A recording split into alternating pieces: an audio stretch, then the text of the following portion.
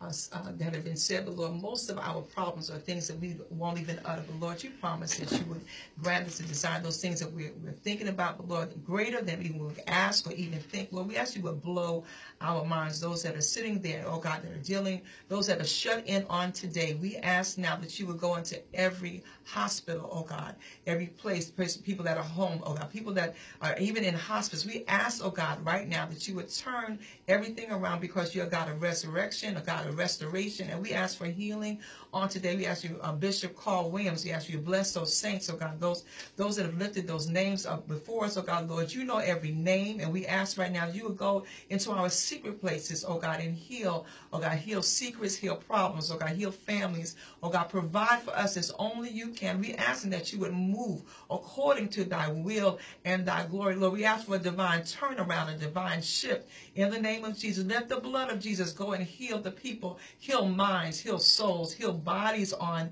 today. Oh God, we ask for a divine shift. Turn things around, oh God, those that are on their way feeling that they don't have any help, any hope. Lord, we ask right now that you would touch them with the finger of love. Lord, shift and break the back of the enemy now in the name of Jesus. We ask for victory, oh God. Send for victory and healing, oh God. Those that are standing need jobs, Lord, you said that there's nothing that is too hard for you. And we would ask, oh God, that you would do whatsoever thing that we ask. So we lift these names. We touch and agree with every petition, every soul that cried out on today, and those that even didn't get to the phone, but are underneath the sound of our voice. Lord, we release miracles into the lives of the people on today. Divine turnaround, divine shift in the name of Jesus. Lord, don't just give us a touch. Lord, give us divine breakthrough. Don't just let chains break on today. But Lord, we ask you to destroy yokes on today, that people's lives will be forever changed and forever transformed. God, have mercy on us today. Oh God, bless pastors, bless leaders. Oh God,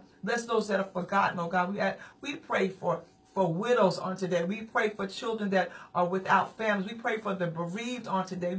For those that are heartbroken. Lord, we pray for the invisible people, the people that forgotten all about. Oh God, those that have slipped off into the abyss of obscurity. We pray now that you will reach into dark places and let the light of your love shine in your name, God. We ask for a divine shift, divine turnaround. Lord, we ask that you would do what only you can do, Lord.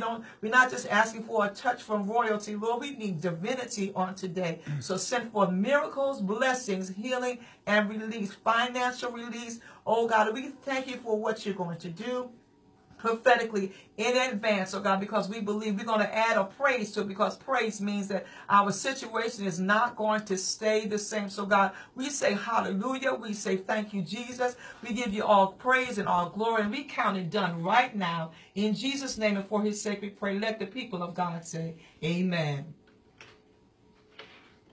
Hallelujah. Hallelujah, saints. Hallelujah. You got to believe. Put a praise on that. Put a praise on it, because he's doing it.